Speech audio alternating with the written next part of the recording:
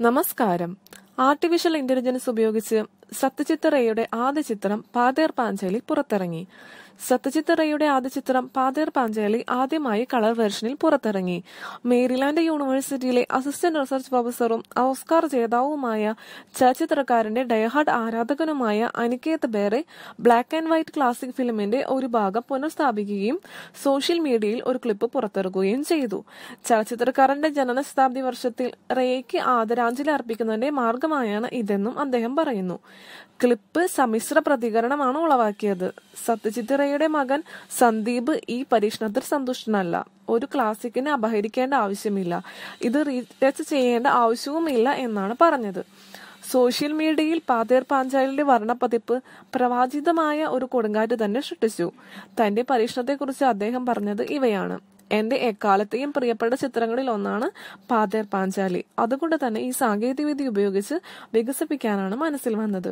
Video ഉയർന്ന തോതിൽ digital ആവുകയും പുനഃസ്ഥാപിക്കുകയും ചെയ്തു. അതിനാൽ സിനിമ കൂടുതൽ വൃത്തിയുള്ളതും മികച്ച കോൺട്രാസ്റ്റ് റേഷ്യോ ഉള്ളതുമാണ്. ചില ഹോളിവുഡ് സിനിമകളിലും ഈ പ്രക്രിയ ഉപയോഗിക്കുന്നു. കാരണം ഈ സാങ്കേതികവിദ്യ വളരെ സമീപകാലത്താണ് വികസിപ്പിച്ചത്. പാതേർ പാഞ്ചാലിക്കൊപ്പം ഈ ഗവേഷണം ഇന്ത്യയിലേക്ക് കൊണ്ടുവരാൻ അദ്ദേഹം ആഗ്രഹിച്ചു. ഈ വീഡിയോ തീർത്തും ഒരു അക്കാദമിക് പരീക്ഷണമായതിനാൽ വാണിജ്യപരമായ ഉദ്ദേശമോ മൂല്യമോ ഇല്ലാത്തതിനാൽ കോപ്പിറൈറ്റ് പ്രശ്നമില്ല. സിനിമയുടെ 2 മിനിറ്റ് മാത്രമേ ഉപയോഗിച്ചിട്ടുള്ളൂ എന്നും അദ്ദേഹം കൂട്ടിച്ചേർത്തു.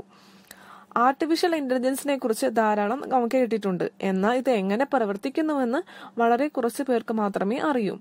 ലോകത്തെ മാറ്റുന്നതിനും നമ്മൾ ചെയ്യുന്ന രീതി മാറ്റുന്നതിനുമുള്ള കഴിവ് ഇതിനുണ്ട്.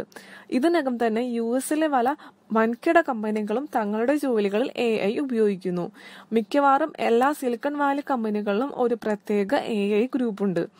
ഹോളിവുഡിൽ പോലും വിഷ്വൽ ഇഫക്റ്റുകൾ, ക്യാമറ ഇഫക്റ്റുകൾ, റെൻഡറിംഗ്, സംഗീത രചന എന്നിവയിൽ AI വളരെ പ്രധാനപ്പെട്ട പങ്ക് വഹിക്കുന്നു. AI സാങ്കേതിക വിദ്യ മനുഷ്യ മസ്തിഷ്കം പോലെ പ്രവർത്തിക്കുന്നു.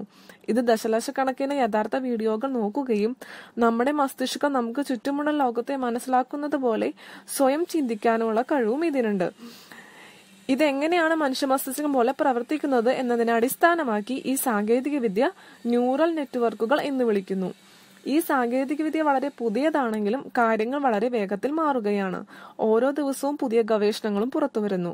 തീർച്ചയായും ഇത് തികഞ്ഞതല്ല. വാസ്തവത്തിൽ AI ഈ ഗവേഷണത്തിന്റെ തുടക്കം മാത്രമാണ്. 3-4 വർഷത്തിനുള്ളിൽ AI മികച്ചതാവുകയും പുതിയ കാര്യങ്ങൾ പഠിക്കുകയും ചെയ്യുമ്പോൾ കാര്യങ്ങൾ കൂടുതൽ യാഥാർത്ഥ്യമാവുമെന്ന് നമുക്ക് പ്രതീക്ഷിക്കാം. Thank you. കൂടുതൽ വാർത്തകൾക്കായി പ്ലീസ് സബ്സ്ക്രൈബ് അവർ ചാനൽ.